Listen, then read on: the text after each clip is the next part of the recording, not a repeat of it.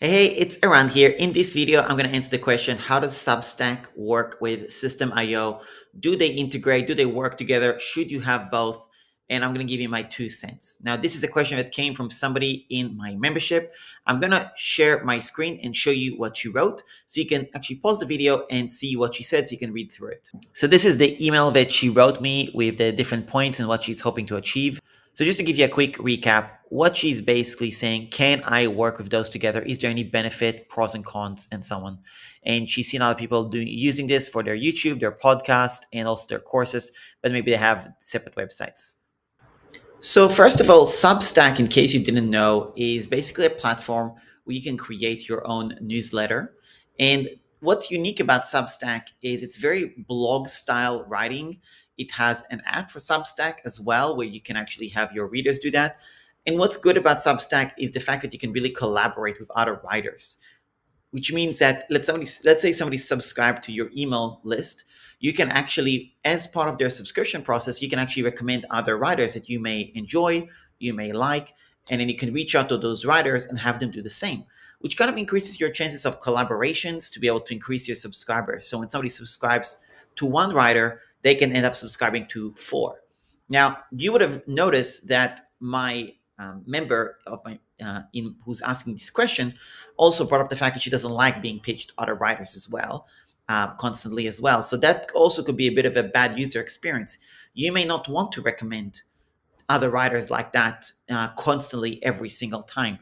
So you're kind of giving away a little bit of equity of your efforts, of your marketing efforts to other writers, and you may or may not see a reciprocation. So this is something you just need to be aware of. It's a little bit of a, not necessarily a risky strategy. It's just a strategy that if you want to try it out, you can try it out and see if it actually boosts your engagement. Obviously, you have to have writers at different levels.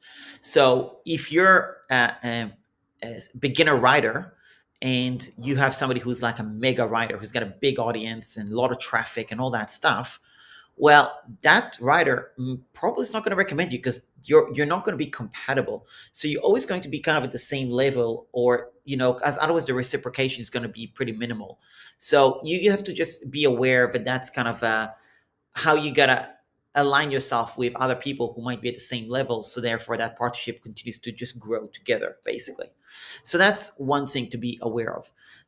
In general, when I talk about traffic, you see that I have a video on my YouTube channel called Traffic, How to Get More.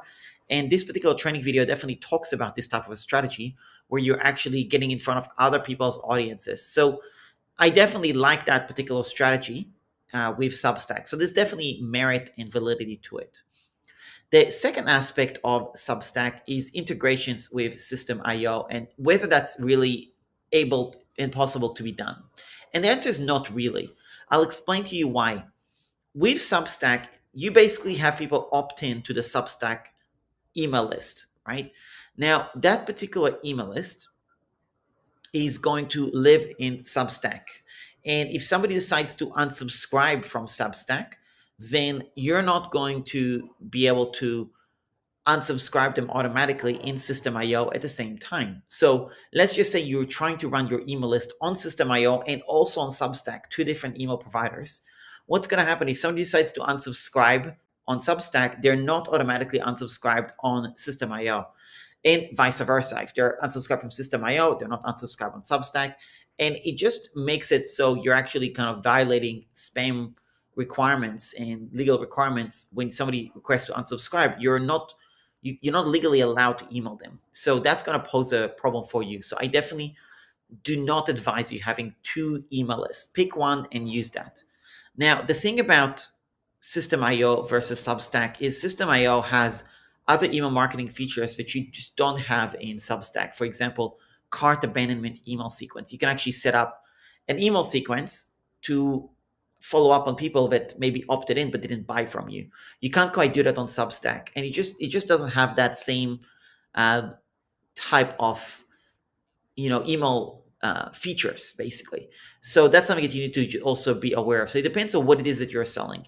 If you're just trying to monetize an email list, let's just say you want to build a newsletter business, and that particular newsletter business is purely to send a weekly newsletter or monthly newsletter of educational content and that's the extent of your subscription. That's your service.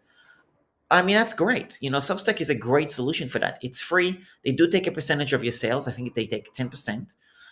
But it's a great tool because you also have no overheads, because if nobody subscribes, you're not paying any subscription fee to something else.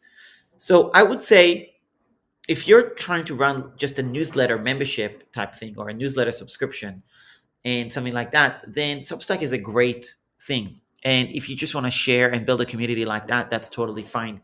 If you want to do digital products that are like online courses, for example, or membership, where you get Zoom calls and things like that, I definitely think that Systeme will probably be a better strategy and a better software to use. But it's not that you can't use both. It's just that you're really basically forfeiting the Systeme.io email sign up as opposed to Substack. So Substack is where you would use your email marketing and your blog and all that. In Systeme.io, you would just run your online courses, but you would do your email marketing from Substack. So to me, I don't see a massive amount of value in doing it that way. I would say that if your business model aligns with just being a writer, Substack makes a lot of sense. But if you're trying to do something with digital products, videos, things like that, then I think that Systeme.io is probably a better choice.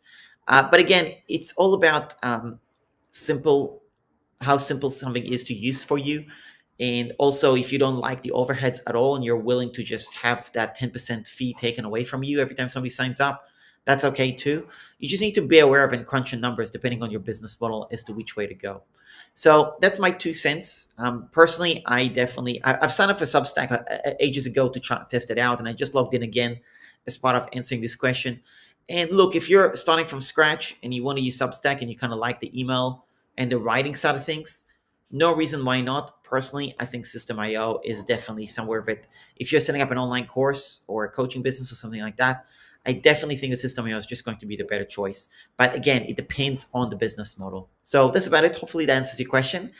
There is no way to integrate them in terms of, you cannot embed a Substack thing on Systeme.io. You will simply link it as a button. So you will grab the link from Substack, put it on your Systeme.io website, and that's where people would subscribe for your email list on Substack. So that's about it. Thanks a lot for watching. Really appreciate you. If you got other questions for me, leave them below. I'd love to hear from you. That's about it.